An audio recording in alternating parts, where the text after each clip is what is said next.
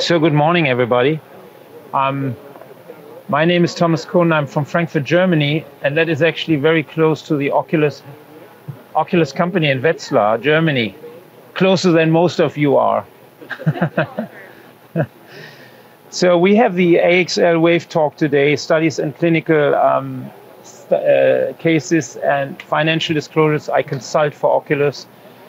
In Germany, we have the company in a lot of these developments together over the years. And maybe I start with this: the change in expectation for more precise measurements are necessary. We have patients, years ago, cataract surgery, you remove the lens, get glasses. This is history because we have the expectation from our patients are getting higher and higher. We're working in premium IOLs all the time. And if you don't respect the cornea, in other words, if you don't look at the various measurements, then you cannot be precise in your procedures. And that's very useful. I use this device basically in every patient. Your development, Pentacam 2002 at this academy, Jesus Christ, 19 years ago. 2007, the HR AXL with the axial length measurements in 2015, and then 2019 the AXL wave. So that's a 2-year term now. Okay, so these are the devices which have used. We start with the Pentacam AXL, then the HR, and then the AXL. If you look at aberrations, you all know this, but there are 3 types of aberrations: constant, lower, and higher order. And in order to look at the constant aberrations, they exist in all optical systems, and the lower order are encountered with cylindrical refractive errors. Higher order aberrations are found in irregular systems, more or less.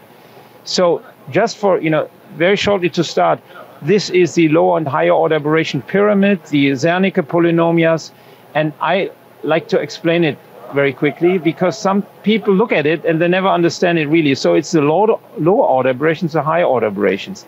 And in the low, you see at Z1 you have tilt, with other words, a system which tilts in the optical system. You have astigmatism on the right and the left side of the pyramid, and 3. And then you have defocus, with other words, minus or plus in your refraction. And if you look at the higher order aberrations, 2 major components is vertical coma in the middle, and then Z4 is spherical aberration. And spherical aberration, very important. We use this in wavefront optimized treatments all the time now. I researched over the last 20 years higher order aberrations, and we started wavefront guided treatments and then moved to wavefront optimized treatments. And we learned so much from the wavefront taken treatments to the optimization, but basically it's primary spherical aberration which we have incorporated in the laser profiles. Your device, the new Pentacam AXL, they has actually Scheimpflug tomography and optical biometry, which the AXL already had. But then you have new features. These are the 3: wavefront aberration, objective refraction, and reto-illumination. It's a Hartmann-Shack sensor included. And I talk a little bit why we benefit in our clinic, and I think it's useful for people to look at this. So when I have the workup of my patients, I have, of course, a big team. And what I do now more and more, I basically ask them to take a wave, an AXL wave, because I have 5 information settings in this device. And it's only taken by one person. And this one person does it in one shot, and I have the objective refraction, total wavefront, reto-illumination, optical biometry, anterior segment tomography. It's pretty easy. It takes a little longer time, but I think it's easy, and they do it at one point. And then it's comfortable for the patient because you only have to go into one device. That's it. You bring into one device, you have all the information. And because it's network compatible, we can use it in our workstations in the future research. Further on this, objective refraction for every patient, I think that changes in the future. We just did a study, I come to this, and if we can have with this device objective refraction, we can basically, maybe we still have to do it, but we can spare the optician because we don't have to do it anymore, because we already get it. Wavefront aberrations, as I said, are important for our refractive procedures, also for the intraocular lens procedures. Assessment of reason for visual disturbance is very important. We would like to exclude, for example, early keratoconus. And we also have these pupil measurements, which I found interesting. We are short on pupil measurements, and now we have this device which gives us two measurements, mesopic and scotopic, and also have the optical biometry and IOL calculator. So this is a bunch of things which I have done in one device, and therefore, this anterior segment tomography is really good, and we also use it for the screening of ectasia, as I pointed out. You all know this. This is a fast screening report. If you go through this, you have glaucoma screening. You look at the anterior chamber depths. You look at the screening devices. You look at thickness of the cornea for any corneal device, endothelium dystrophy, because if they're thicker, you already know there is something going on. You have the Behlen-Ambrosio for the ectasia screening. You have corneal refractive power, which is important for my IOLs. And then the opacification of the lens surgery, or the lens per se, is also very important, because I think we're moving maybe in that direction that payers, that insurance companies will ask, is this a cataract or is it a refractive lens exchange? Because at least in Germany, that's totally different. Refractive lens exchange is not paid by the insurance company. Cataract is. So, you need to understand that. For the screening routine in refractive surgery, we use it preoperative fast screening report, Behlen-Ambrosio, with 4 maps, and postoperatively with a comparison to 4 maps in one. Again, here the screening, refractive surgery, as I pointed out already, this is a very important map. I teach this all my residents. You take a look at this modality for refractive surgery, and you have then the axial map in the left part upstairs, so you know the corneal index, but basically the refractive component 42, 45 curvature here. Then you have the elevation on the anterior and the posterior, and you also have the corneal thickness, in this case 512, normal cornea. Behlen-Ambrosio, very important for us. If you do the screening, you look at the numbers, you have the comparison to a normal cornea, to the thickness, to the epithelium, and that also helps us determine in refractive surgery patients with early keratoconus. In cataract surgery, we also do this pre-op cataract screening, fast screening, cataract pre, Behlen-Ambrosio, 4 maps refractive. Again, this fast screening helps more and more.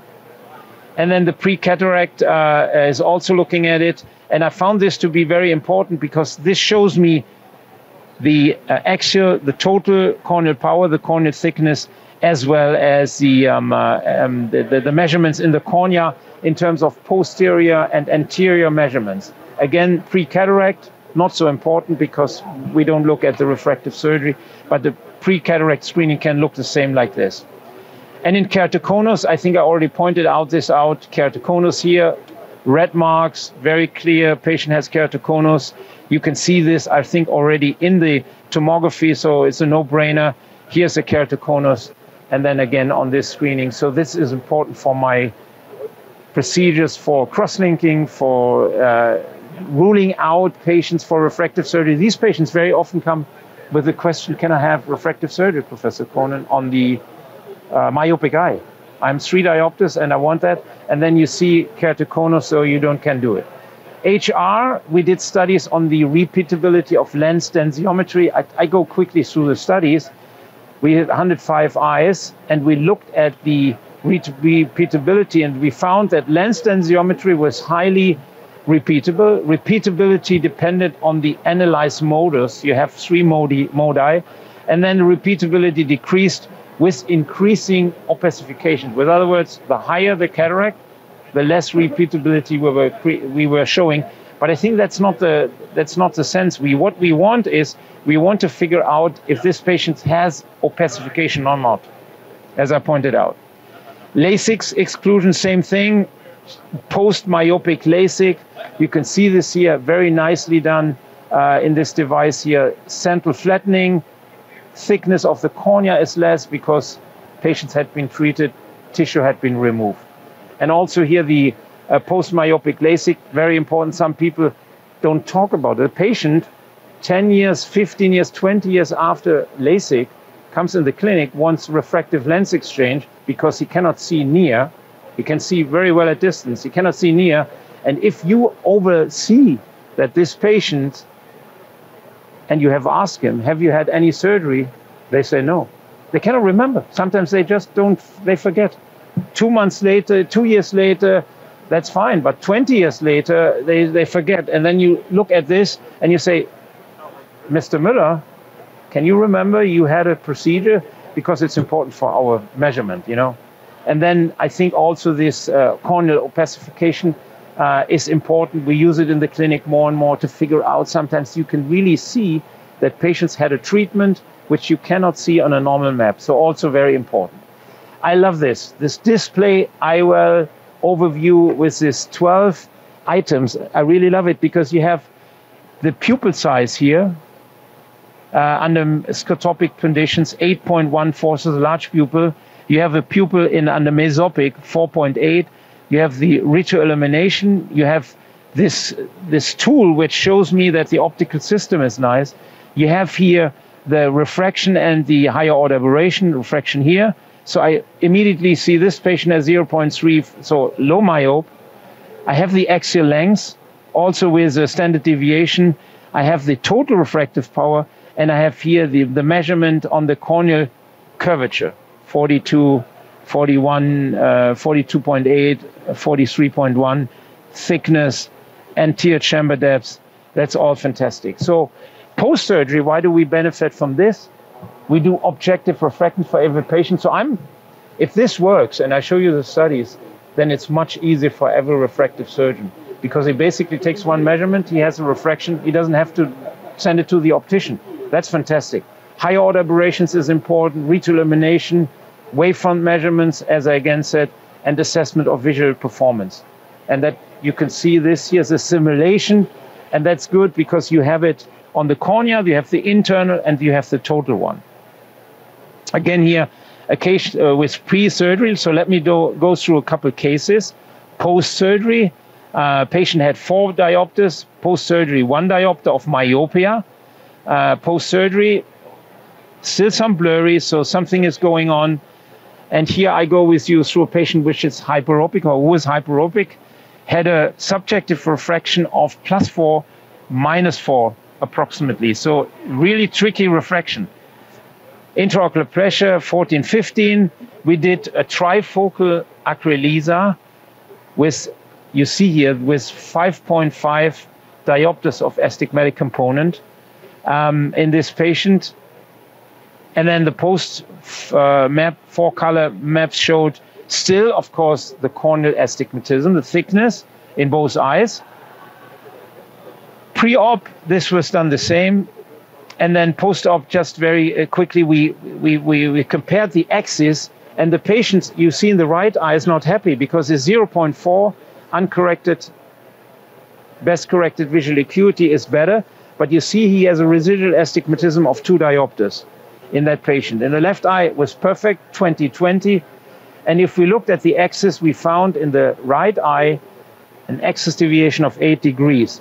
And that's important. If you have a patient who has almost like 5 diopters on the cornea, if the lens, the intraocular lens, doesn't sit correctly on the axis, then you have a problem. And you see it here. He had remained 2.5, and he also had a plus component. So that means the IOL was correct. It was not too low or too high, but the cylinder was still there. So then we did, of course, remeasurement. Patient was not satisfied. Here in your retroillumination, we found the axis very easily. And then we did the measurement. We do the Berdal, which is the vector analysis. And Berdal told us you have to rotate the lens in this direction, this degree. We did this. We did the rotation, and now we're ending up 4 months later, plus 0.5, 0.75, 0.8. Not as perfect as in the left eye, but very close, and now the patient is satisfied with the outcome. So the benefit is really, if you have that retroillumination, you already have done it in the you can see easily and very quickly. If you compare it just to what you intended to put the lens in, so the resident can do it, it says, Professor Kohnen put it at 0 degrees, and now it's at 10 degrees, and he had done it with the wave, AXL wave. He has taken the measurement. He can say directly, immediately, this lens is not sitting on the right axis. He does his measurement with vector analysis and gets it out. So I love it. Patient number 2, basically higher order aberrations, patient's not happy. We looked at the retroillumination. You see clearly that's a posterior opacification, so a secondary cataract. So I did YAG laser and the patient was happy. I mean, you can also see it as a slit lamp, but because you have that in the preoperative screening, so the patients come in the clinic, the first thing is we do the AXL, and you have everything on this 12. You can already see, oh, right, the visual axis is not clear. There must be a posterior cataract. The IOL is not sitting correctly, so that's all there. So very quickly on this consecutive series of phakic and phakic, we looked at wavefront measurements with your device versus eye trace. And we found that the 11 patients, 3 consecutive measurements, Pentacam versus eye trace, the mean spherical equivalent wave was 1.56, and eye tracy 2.8. Coefficient of variant was a little bit better with the wave than with the eye trace. We found Pentacam AXL wave tends to measure hyperopic eyes more myopic than the eye trace, and the Pentacam AXL wave tends to measure myopic eyes more hyperopic than the eye trace. So a little bit, still scared, low number of patients. Pentacam shows a higher accordance to the subjective refraction performed by a trained optician, and the eye trace show good accordance, but less compared to the Pentacam AXL wave. And the results also, the best coefficient of variance was found with the Pentacam overall in the smaller series. Conclusion, both devices give good accordance of objective refraction, but the Pentacam had a higher consensus with our patients. Both devices offer good coefficient of variation. So that was important to benchmark it to another wavefront measurement, because this is a wavefront measurement, one device. You have several measurements in one device. So another study, also retrospective, 20 eyes, we looked at the AXL wave, looked at coefficient of repeatability very quickly, and the Pentacam wave provides a higher repeatability of total RMS and third and fourth order, higher order aberration, and the coefficient repeatability was below, as you see, for pupil diameters up to 4 and 5 millimeters, very good. These results are very promising, and for our patient will be studied. And this is a newest study, 100 eyes, measurement, AXL wave, eye trace aberration. And we again looked at this. Here are the outcome. Don't bother you with the numbers. So in conclusion, aberrometry with the Pentacam was very good, better repeatability than with the eye trace, and good overall agreement. And the hybrid tomographer aberrometer could replace existing separate devices we found in our study. Another, I think, a final example, patient, 68 years with a cataract, hyperopic, endothelial density was okay. He wants to be spectacle independent. I do my pre-op map. I do the measurements, as you can see here. What we really usually interested is the posterior corneal surface. So you see here in this eye, he has 1 diopter on the anterior, 1 diopter at the total refractive corneal astigmatism. And then here you have 1.4 and 1.3. So they compare. That was good. And we used, according to this, we also looked with the IOL master, the total corneal refractive power of 1.0 and 1.3. We did our IOL calculation. This is actually a patient with a panoptics, so a trifocal lens, and look the beautiful result. 20/20 everywhere, or 20/25. Perfect for distance, intermediate and near. Patient is happy. Refractive outcome almost ametropic. So very good. Now in IOL power calculation, I think that's also useful with the machine. There are a couple of devices like Savini's calculation formula. And here we choose an 11.5 diopter lens. That's a printout. iris image in keratometry overlay for toric version you have there. Again, the printout for your IOL. And so also this device can be really used for the IOL calculation. So it's really a machine which starts to be our gold standard. Pentacam development has always been there for 20 years. ARch, then the AXL, and then the AXL wave. Refractive screening is very important. Cataract screening, very important. Keratoconus screening, very important. And IOL power calculation. So that is a device which can really be used for clinicians in a very good manner. And our studies have shown, also good outcomes with the refraction.